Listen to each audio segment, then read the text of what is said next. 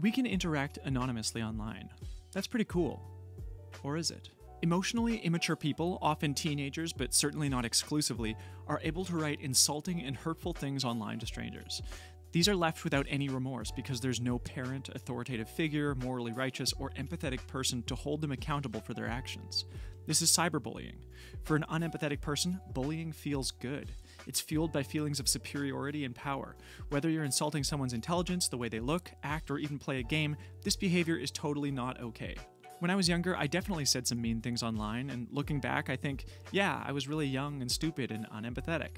I don't remember the exact cause, but somewhere along my journey, I realized that every person's life and experience is just as valid as my own. I knew that I had no right to intentionally make someone else's day worse just to make me think that mine felt better. So for anyone who hears me talk about this right now and relates to this behavior and just shrugs it off or laughs and goes, haha, yeah, I do that sometimes, let's break it down. Surely you can relate to the feeling of not being loved. In school, people called you names. At home, your parents yelled a lot or were barely there. It made you feel insignificant. Maybe your parents were bullies. You felt unworthy of being loved. You were not calm. Dig into those feelings. Remember what it must have felt like to be that scared little child. It's possible you've tried to block this out of your memory completely. Now imagine you just had a baby. If you're a teenager, this may seem like years and years away, but for some unlucky teenagers, you've already had a baby. You are a parent now, and this newborn is a clean slate, untainted, crying for help because it literally can't do anything for itself. Everything that you do to this baby will affect it for the rest of its life. It will have positive memories of its childhood, or it will remember you yelling and being a bully. Aside from the sustenance that it requires to grow, babies need to be nurtured, rocked to sleep so they feel safe. They need love.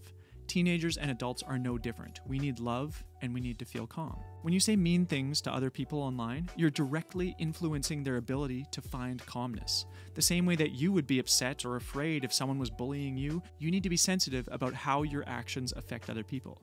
Here is how to behave online and in person. Every time you're about to say something as a reaction, first, don't open your mouth.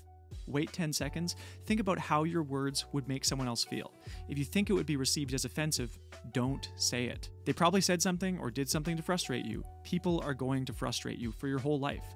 It's the emotionally mature people who can recognize their tendency to say something and then choose not to act on it. If someone says something immature or rude to you online, don't respond. I know that you think you have this need to defend yourself and say something witty in response, but just don't. Realize that your clever remark is rooted in defensive behavior intended to belittle your attacker.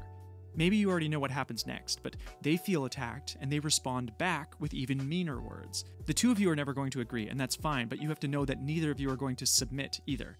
You may feel empowered when you respond to put them in their place, but you're allowing yourself to sink to their level. As long as the conversation continues, you will both feel shitty. Don't stay in situations where people can disrupt your sense of calmness, and don't do things that disrupt other people's calmness when it isn't necessary. Practicing this will make you a more compatible partner.